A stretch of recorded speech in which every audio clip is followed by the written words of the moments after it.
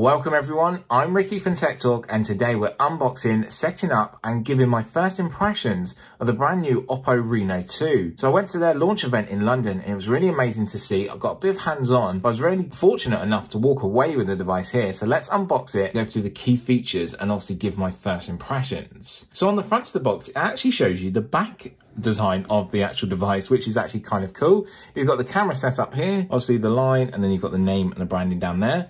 Just on the side, you've then got Oppo. Then on the back, we just have a bit of information. Our color, which is luminous black. You've got dual SIM option, 8 GB of RAM, and 256 GB of storage. So that's everything we need to know there. So just gonna bring in my knife here, cut along here.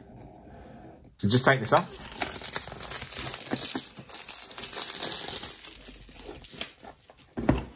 So really nice design box here as well. It's got a nice shimmer and shine to it. Feels nice, actually, feels good quality from Oppo. So taking it off, it says the Oppo Reno 2. So inside here, we're just gonna have some information, I believe. Check it out. So you have Oppo and Oppo. So I'm guessing the smaller one's gonna be warranty and safety information, and the large one is actually a user manual going through different features of the phone. But who needs that when you've got someone like me going through all the features for you? Just saying. Then we actually have the device itself. So let's just take this out here. Set that to the side, take the tray off. So underneath, you've actually got a case, which is nice looking case to go with our device. So then you have some headphones here. Let's just take these out. One thing I noticed here as well, you should be able to pick it up on camera, is they have a green inside, which is awesome because Oppo is all about green. So taking off this bit here, it reveals your headphones cable. Obviously, you've got music management there, and this uses a 3.5mm jack, as there is one on the device. So that's really handy to know. You've then also got your USB-A to USB-C cable for syncing and charging. And also you'll notice this is green too, as well. So it's easy to identify for me, as well as a YouTuber, which one goes with which plug and which device. It's quite helpful that they all have different colors. Underneath here, hidden away, is your SIM tool. Then finally, you've got your 3-pin plug here. And as you'll notice, this is green as well. That's because you need to use this plug and this cable here to use the VOOC charging for the Oppo device, which is really good to notice and make sure that you always do use as well. So on the device itself, it's got a bit of information here. So it has the 48 megapixel quad camera, 5x hybrid zoom, ultra dark mode, ultra steady video, 6.5-inch AMOLED panoramic screen, 4,000 milliamp hour of VOOC flash charge 3.0, and also it has 8 GB of RAM, 256 GB of internal storage. So obviously let's pull this label here. So we'll unfold our device. So we have another label here just for information, just to pull that off because I don't want that to be shown. So I want to show off this color, and it's called luminous black. And it looks amazing. Honestly, you must see this in person. It looks really nice as well. And obviously you have the quad camera on the back there. You have the Oppo O dot here, which means when it's put down on a surface, it is protected. It's not the lenses, it's this little dot. It's raised slightly, but really nice. Can't wait to use this. So turning to the side, one thing I really do like here from Oppo is that green power button. So let's power our device on. So powering on our device. This is the first Oppo device that we've ever had on the channel. So I'm really grateful for that as well, to bring you this. And we're going to go through the setup phase. So this uses ColorOS 6.1 with Android 9. Obviously this will be updated over time as well, and should include Android 10 very soon. So going through the setup phase, as you know, with most of my other unboxings, we look to see if there's any accessibility features.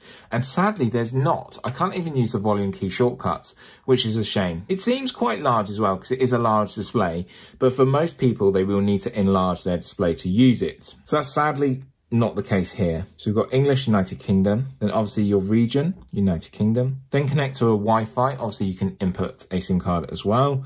So I'm going to connect to my Wi-Fi. Obviously the keyboard will come up and just implement your password to your Wi-Fi. Once that's done, it will say connected. Terms of use, you need to agree to them to actually use all of our device. User experience program, I would join this so you get the best out of your device. Upload error log data, again, give them information on any errors that we have, checking for updates, copy apps and data from another device if you want to. So if you press next here, that will do that. If not, I'm going to say don't copy. Then it's going to ask you to sign in with your Google account. If not, you can then create one here. So you'll need a Google account for all their services and their apps, and also to buy music and buy other media. So simply either sign in or set up an account and just go through the setup phase. Once you've signed in, it will come up like this and it asks you to agree to terms and services again. Then it's going to ask you to select the Google services you want to use. The only one I turn off is backup because of the amount of devices I have. I'm going to fill my storage within about 5 minutes. Access your assistant with your voice match. So my voice match is on file. If it's not, you can then set up a voice match by asking certain phrases and it'll go through the setup phase for you. Then it's moving on to protection and how you want to protect your device. You can have lock screen, passcode and fingerprint. So there's no fingerprint on the back. So it's hidden inside the display. So it's using hidden in-screen fingerprint unlock 3.0, which is actually put into the display. Obviously, it's asking you for a secondary option here, so make sure you do the secondary option as well. Obviously, you can change this by clicking on here, and you can choose which option is best for you. So it's this one. So once that's done, it will then highlight what you need to do here, so add in your fingerprint. So it just says to place on here. So once you feel a vibrate, just lift your thumb up or your finger, depending which one you're using. It will tell you and it won't vibrate if the sensor has misread your fingerprints. So now it's telling you to do sort of like the edges, so you can use edge detection. So if you pick it up in a little bit of a different way. There you go.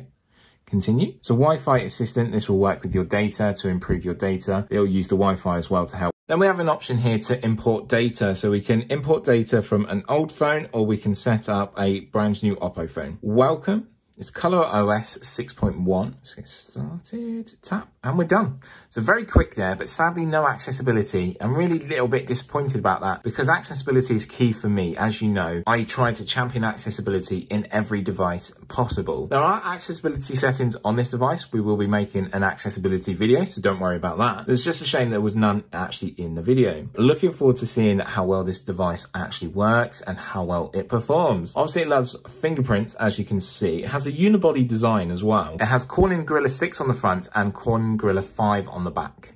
But with that unibody design, I do love this sort of blue light that just lights up there. It looks like there's a light in there, but it's just where it sort of naturally gets the light and pulls it in. It looks really nice. So ColorOS is very different to most other sort of software platforms that you may have seen before. Obviously, it all takes time to get used to. It's giving us the information that you can add more, but obviously it looks a little bit different than what you've seen on previous devices, but that's okay. Changes are good. It's good to have a change now and again. Pulling down here, you see your notification, your widget area.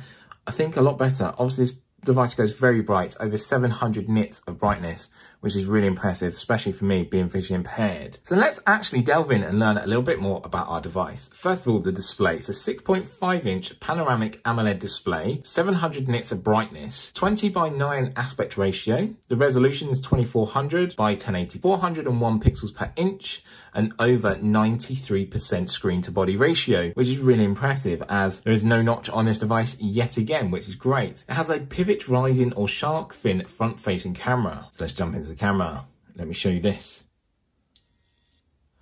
There we go. So this is the pivot raising shark fin camera.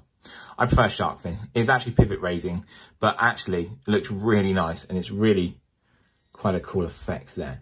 So that actually comes up in 0.8 seconds and it goes to 11-degree angle, which is great. It also has a free fall protection.